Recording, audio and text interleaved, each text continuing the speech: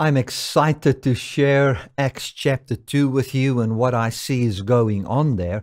Acts chapter 2 is a passage in the Bible that all of us know very well, especially if we are in the Pentecostal charismatic circles. We know the outpouring of the Holy Spirit, praying in tongues, power, signs, wonders, miracles, the start of the church. And this is exactly what this passage is all about. It's about Jesus starting his church. Jesus calling people out of a certain people group and joining them with the power of God. Now, Acts chapter 2 is a foundation for the rest of Acts. The way I see it is that Acts chapter 1 from verse 4 to about 9 is very, very important, and it serves almost as the cornerstone, and then Acts chapter 2 as the foundation of what Luke is building. And that building that he's building is an argument wherein I believe he is explaining to Theophilus that the church is a peaceful people that doesn't have a political agenda. They're not trying to start a political party. They're not trying to be anything but the hands of God extended to the people of the world at that time. They are basically now the body of Christ, the people to whom God has extended his hand, and the people whom God has healed, the people whom God has loved. And this love that God has loved them with is now bringing forth a people that looks like Jesus, mentioned in Luke, the Gospel of Luke, which is a peaceful people, which is a people that are willing to lay down their lives, a people that are not there to take up arms and start a revolt or a battle or any of those kind of things. I believe that is what's taking place here. So Acts chapter 1, and we're going to look at that again from verse 4 to 8, or we can say 3 to 8 as a cornerstone, and then Acts chapter 2, the outpouring of the Holy Spirit, the Peter explaining the outpouring of the Holy Spirit, Peter going and explaining from passages in the Psalms that Jesus had to be raised from the dead and that it was prophesied, him then, that message having a powerful effect on the people who crucified Jesus, and then the effect that the power of the resurrection had on them when they believed it. And that's the 4 parts that I see of Acts chapter 2. So we're going to look at 5 parts today. The part in Acts 1, again, we're going to recap on that, the cornerstone where Jesus is with infallible truth is seen as the resurrected Jesus, wherein the point is made that it is not about the restoration of the kingdom to Israel. It's actually the inauguration of God's kingdom in the earth. This whole thing about the kingdom being restored to Israel, that is over. It's about something much bigger. The kingdom to Israel was a type and a shadow. That is over. And we find that this is now something much bigger. It's not about a kingdom restored to Israel. We find that is the cornerstone. The resurrected Jesus saying then in Acts chapter 2, I am pouring out my life on those who believe upon me. And this is for all people. It is not for the restoration of a certain kingdom. So we have point 1 there, the very important, the cornerstone. Then 4 other points: the outpouring of the Spirit, the explanation of the outpouring of the Spirit, the explanation of the resurrection, the people believing in Jesus, repenting, and the effect it has on their lives. Okay, so first of all, I want to start with by explaining what it would have meant to Theophilus when the Spirit was poured out. When Luke said to Theophilus, okay, this is the outpouring of the Spirit, when the day of Pentecost has fully come, the Spirit was poured out. What would that have meant for Theophilus socially and politically? Very important. Let's quickly go to Acts chapter 1 there.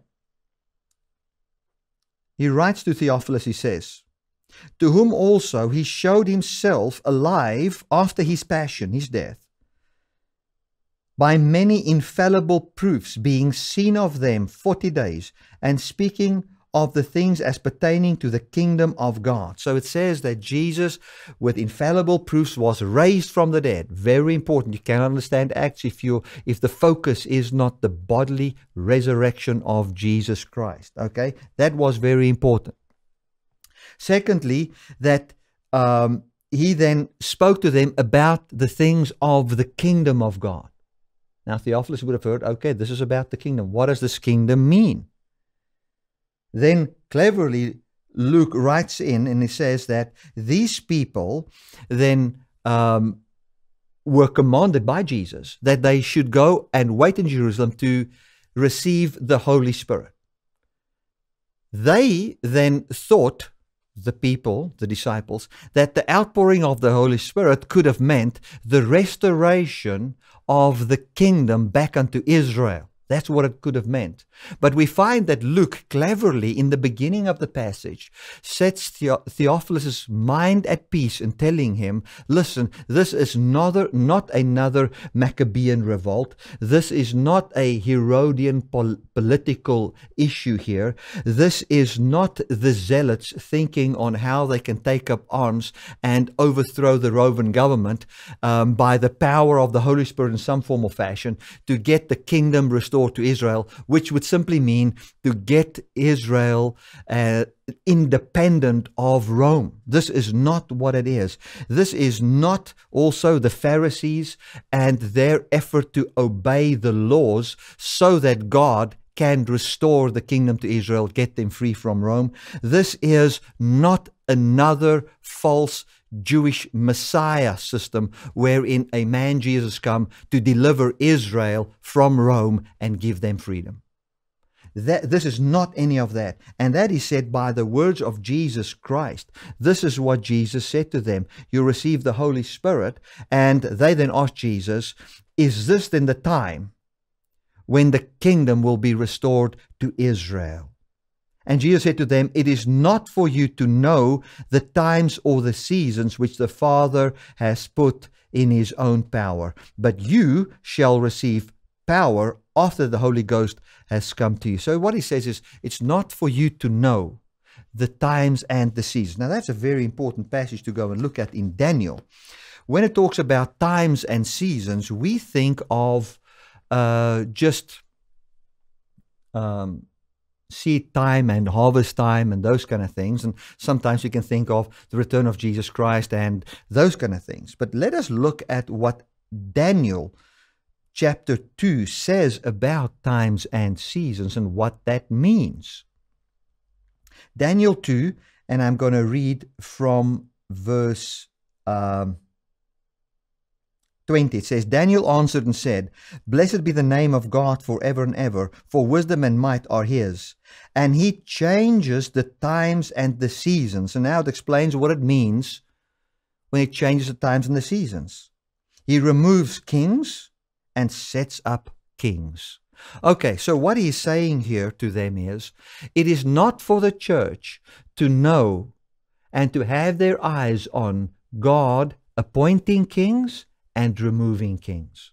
Now, when Theophilus would hear this, he would be at ease because he would know that the church is not about the ending of Rome's power. It's not about the overthrowing of governments. This is not a political movement. This is not what it is. When they thought it was a political movement and they thought the power of the Holy Spirit would then be unto ending the political rule that Rome had, that Herod had to a certain degree, Jesus corrected them and said, listen, this is not what it's about. You will receive the Holy Spirit, and that is all that you must be concerned about. You should not be concerned about when does Rome's rulership going to end? When is the oppression over the Jews going to end? You should not be concerned about that. It is not for you to know. And very interesting, I do believe that that is also the message that the church should have today. We are not a people group that tries to overthrow political powers. We are a people group that focuses on the Holy Spirit, which is the empowerment of God in our lives to love those around us, to see signs, wonders, and miracles, and have our lives overthrown by the power of the Holy Spirit into a people group that believes that Jesus is already Lord over all the earth, and that we see no need to ever overthrow any of these things by political power. Should these things be overthrown, it should be overthrown from the inside, wherein the Holy Spirit has now grabbed a hold of the heart of a Caesar or a Herod or someone like that. That's how it's going to work. And I think that is what Acts chapter 1 is all about here. Many of you might not agree with my interpretation there, but I cannot see why Luke would have made it so important to start out the letter, the introduction, everything about this is, listen, Jesus was bodily raised, he's continuing his ministry. As he continues his ministry, he's got a kingdom that is not of this world. Should he have had a kingdom that is of this world, his disciples would have been fighting. These are things that is now already known to Theophilus. His kingdom is continuing. He's going to pour out his Spirit. And then this pouring out of the Spirit does not pertain to the kingdom being restored to Israel. Okay, I have to explain what the kingdom being restored to Israel would mean in this writing to Theophilus. About 160 before Christ, there was 165 to 160 before Christ, there was what is called the Maccabean Revolt. I think it was 167 to 160 before Christ. There was the Maccabean Revolt. These were a people that were standing up against the Hellenized state that Israel was under and the rulership they were under. Those people didn't treat Israel well. They stood up against the Hellenized state and they fought for their liberty. They fought for freedom. They got their freedom. And for almost 100 years, they were absolutely free to worship God and to govern themselves. That was what this was all about. And they lived in their freedom. It was a good time for them to a certain degree. But then Rome came and Rome overthrew the whole Hellenized rulership, and all of a sudden Israel was now under Roman power. And all of a sudden they lost their power. And these Romans didn't like the Jewish religion. They were too full of pride. They were too full of themselves and God is just theirs and all of that. They were a difficult people and they also had power. So they had to keep an eye on them. And they were oppressing them. And as these Jews were now oppressed by the Romans through taxation and all those kind of things, and many other things that I'm not going to get into now, they wanted freedom.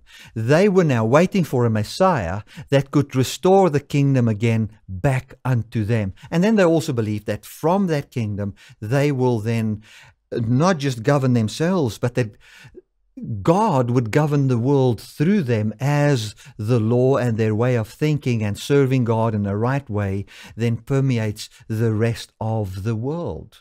But the focus was firstly mainly on themselves. About 150 before Christ, people started to make what was called proselytes of non-Jewish people. They were getting the Gentiles to become Jews because they believed that is how God is going to do everything. And here the disciples, after the resurrection, is asking the question, is this the time for freedom from Rome? Is this what's going to take place? And then he says, listen, it is not for you to know God's placing and removing of kings and Caesars and any of that. It's not for the church to be even mindful of those things.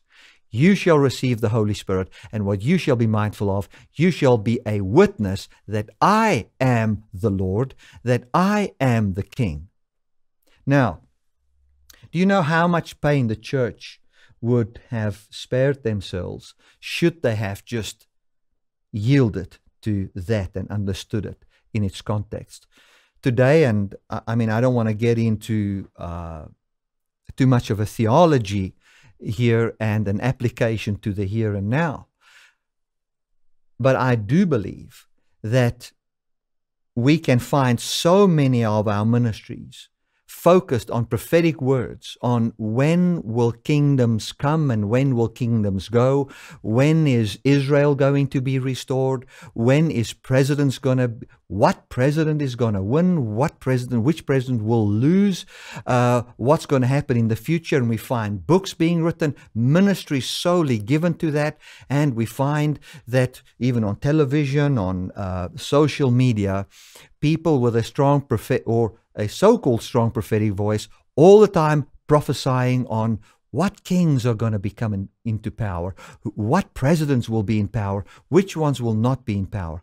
Now, I believe that it saved the church a lot of pain in that time when they weren't mindful of those things. It saved them a lot of pain in this sense that they kept their eyes on the indwelling of the Holy Spirit and declaring a man that could not even be seen then as Lord and Messiah. And then they had a life to prove his influence on them, which was a life of signs, wonders, and miracles and love. Now, that didn't bring them to a place where they had no pain at all, but the pain that came their way was not unnecessary pain.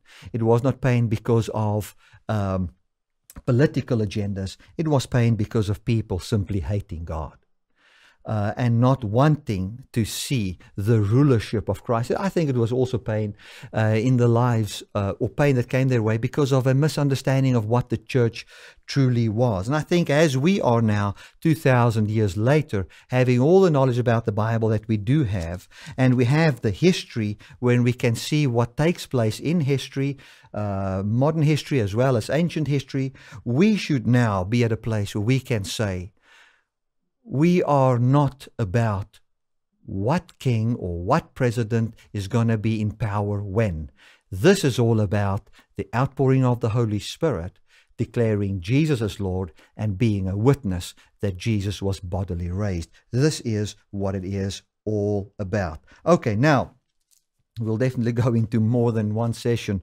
I'm just going to, next 5 minutes, going to just look at Acts chapter 2. So, the point that I'm trying to make is, Acts chapter 2 is the outpouring of the Holy Spirit. To Theophilus, outpouring of the Holy Spirit in his mind would mean this is now, remember now, in the light of what chapter 1 says, when chapter 2 comes, this is now to Theophilus, okay, this is now what's going to take place by the power of God in the church, which is then, because of this power that's coming over the church, going to be focused on testifying about Jesus's rule, his resurrection, and the newness of life he brings to them, saving them from sin and death. And this is now not going to be an empowerment to try and overthrow Rome or bring forth revolts and any of those kind of things. This is now the empowerment of something that's different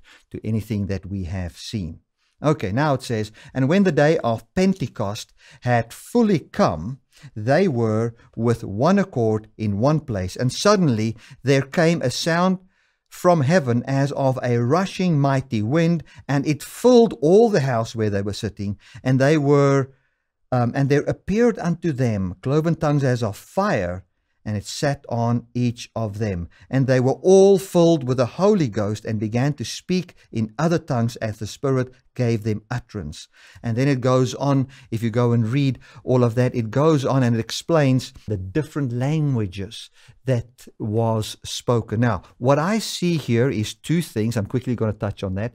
The day of Pentecost. The day of Pentecost, the word Pentecost, means 50. It's a Greek word for 50, which simply was talking about a certain feast that was kept, the Feast of Weeks. The Feast of Weeks was 7 weeks after the Passover was celebrated, where they celebrated freedom from the Egyptian oppression, and then for 7 times 7 days, 49 days, and on the 50th day they would celebrate this feast. This feast would be bringing 2 loaves leavened loaves before God and 2 lambs.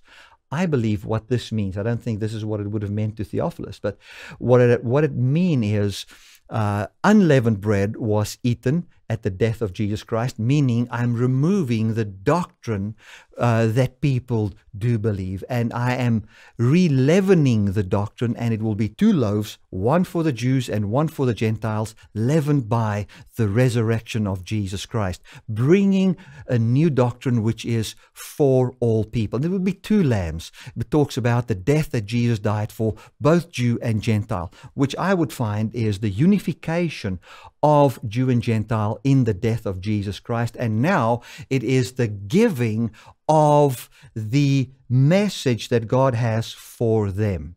Now, that would have meant to Theophilus that there are Old Testament passages and feasts that's now coming to a fulfillment here, which is in a way that basically ends all these old systems and brings something very fresh and new.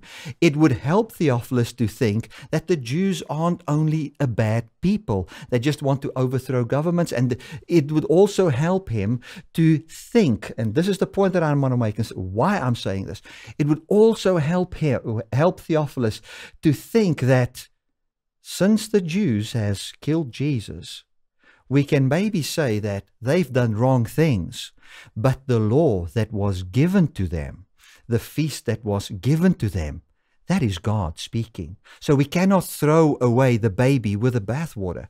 We have to honor what God was saying all the time, because we are now seeing the fulfillment of all of this. And all these feasts and all these things about the Jews in the past was actually not about excluding people. It was actually a message of including all people. This would bring a lot of peace to the heart of Theophilus in the state or in the office of authority that he had. What also would be important, and I'm ending off with this, is that there was tongues as of fire. Now, it is traditionally believed, I don't say it is so, but it's traditionally believed that the Jews believed that on this day of Pentecost, or 50 days after the exit out of Egypt, they received the law on Mount Sinai. And this law was then given with a mountain that was smoking, there was fire, and there was thunders on this mountain.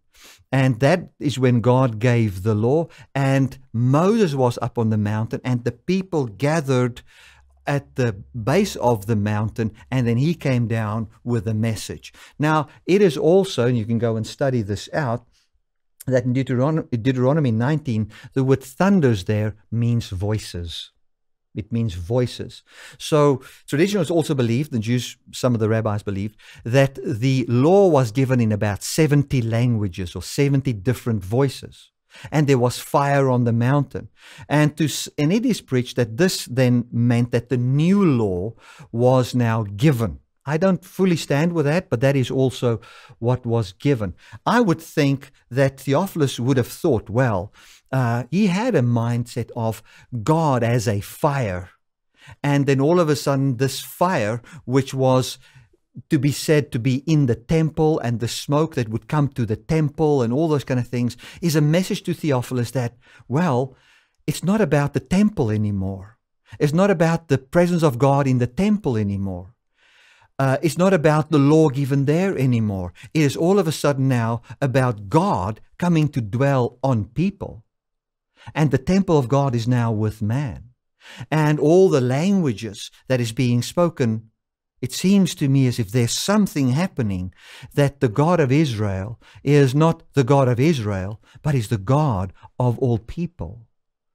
I think that is what Acts is trying to communicate. This is what Luke is trying to communicate. So let me wrap it all up. This whole message in chapter 1 and halfway through chapter 2, we're still going to look at what's happened in Joel 2 and then the resurrection, how that's explained. I think what is being communicated here is Jesus is King. He is Messiah. He is Lord. The Holy Spirit will be poured out, not to overthrow other governments, but to declare the new government that there has already been given in the outpouring or in the giving of Jesus, the ascension of Christ, and now the outpouring of the Holy Spirit.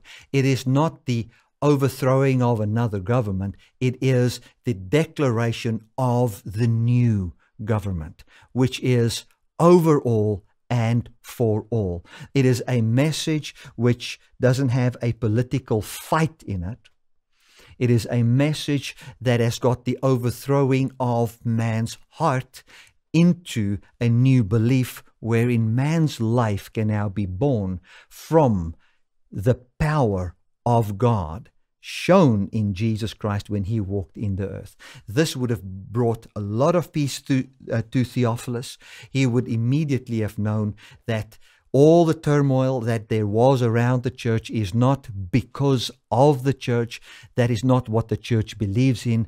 They are not trying to fight Rome. They're not trying to fight the Herodians. They're not trying to be part of the zealots or any of that. These are genuinely true people of a kingdom that is not of this world, but coming into this world, which includes Jews and Gentiles, making everything new. He would have known that it's all about declaring this kingdom and experiencing the life that is of it, whilst honoring the kings of the earth of that time, whilst honoring Caesar, while not trying to dodge taxes and any of those things. This was a kingdom that is of heaven manifesting in earth. This would have brought peace to Theophilus. It would have brought him to a place where he knows, oh, hallelujah, it's about a resurrected Jesus that has come to bring peace to the earth. And this just up to chapter 2 and verse 22 there would already bring Theophilus to a place of understanding and rest in his mind. I trust that this has helped you, and I will then see you as we continue with Acts chapter 2, and we're going to look at what Joel meant and why Joel was quoted by Peter. See you next week.